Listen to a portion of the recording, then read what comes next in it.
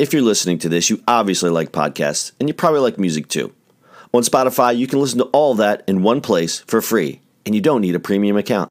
Spotify has a huge catalog of podcasts on every topic, including the one you're listening to right now. On Spotify, you can follow your favorite podcasts so you never miss an episode. Download episodes to listen offline, wherever you are. Easily share what you're listening to with your friends via Spotify's integrations with social platforms like Instagram. Just search for the e-commerce minute on the Spotify app or browse podcasts in your library tab. And follow us so you never miss an episode of the e-commerce minute. Spotify is the world's leading music streaming service, and now it's your go-to for podcasts. It's the e-commerce minute, your daily dose of e-commerce, tech, and retail news with your hosts Bart Mraz and John Suter. The e-commerce minute is a production of Sumo Heavy, a digital commerce consulting firm in Brooklyn, New York, and Philadelphia. Find us on the web at sumoheavy.com.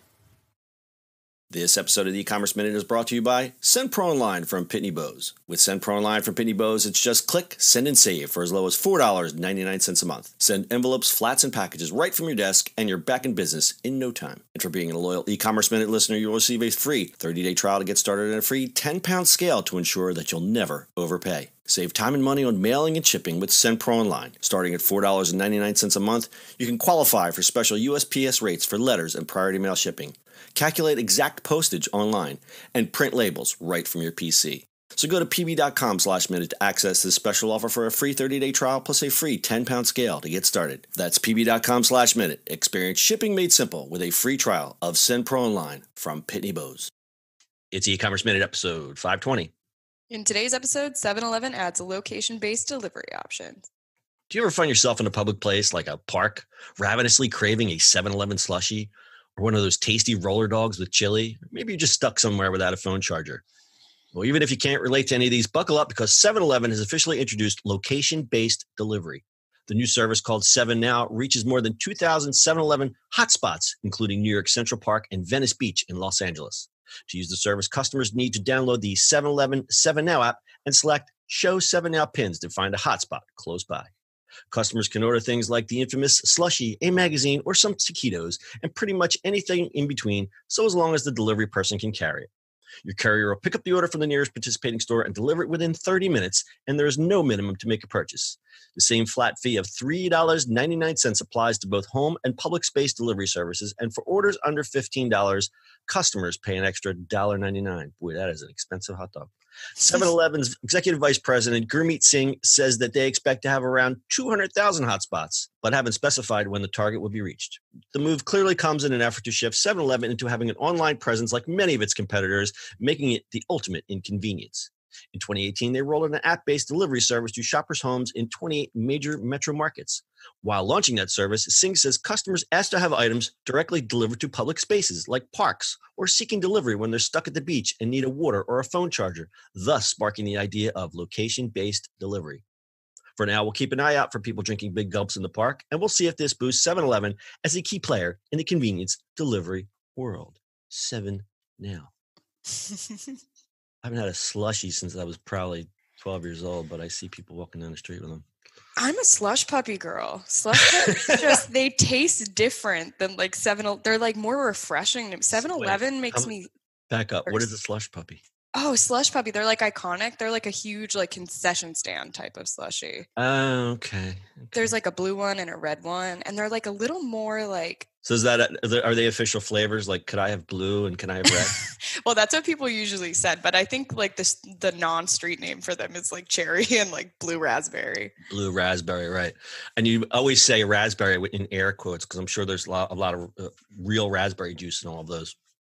Oh yeah, how can you even like define like what raspberry is at this point? Like honestly, yeah, I don't think kids today would know raspberry be stuck it in their mouth. But anyway, for the 7 Now, I'm looking at the actual website.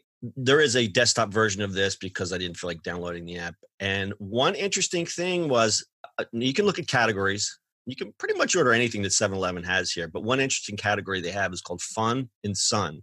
So this would be great for, as stated in the story, for someone who is stuck on the beach.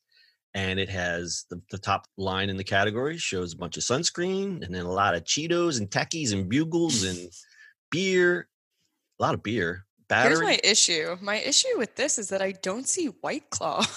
Who's not ordering White Claw having fun in the sun? No low and you're on the claw. Yeah, there's a cooler, there's an inflatable drink holder, and there's even a unicorn adult floaty. Interesting enough, I don't know if you noticed this, Brittany, while you were putting the story together, there is no tobacco offered. It is, I think it's based on location. So if we go back to the category page, it says looking for tobacco. Download our app to see availability in your area.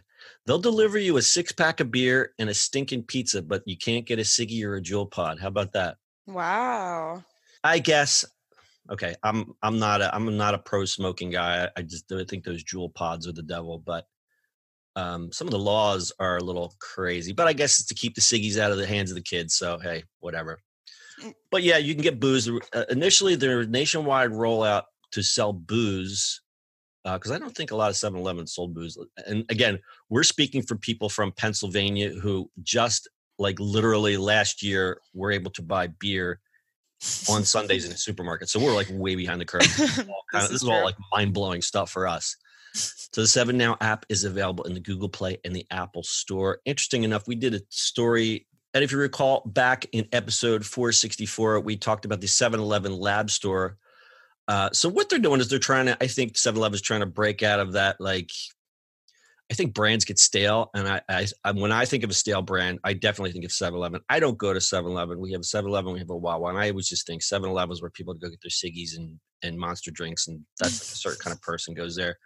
But they did do this lab store in, I believe it was in Texas.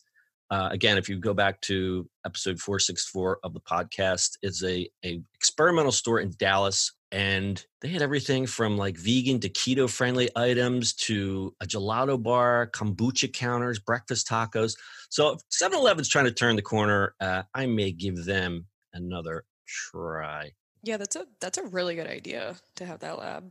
Well, I think consumer tastes are changing. And I think if you just keep with your roller dogs and frozen burritos, that's not going to be how you win in convenience anymore. That's very especially true. Delivery, because you got those millennials, man. They just want to like push a button on their phone and have their taquitos delivered to the beach. So I think it's right. Part. And they're smart not to completely like get rid of the taquitos and roller dogs, because that is what some people literally go there. The old truckers need to eat something. Yeah. Yeah, 2 a.m. like college kids. What else? I'm gonna eat a taquito. Listen, I think I said on one of the podcasts, I was one of those guys. I was like, after nights of certain fun and frolic, there was a 7-Eleven right by my apartment, and I would do that frozen bean burrito.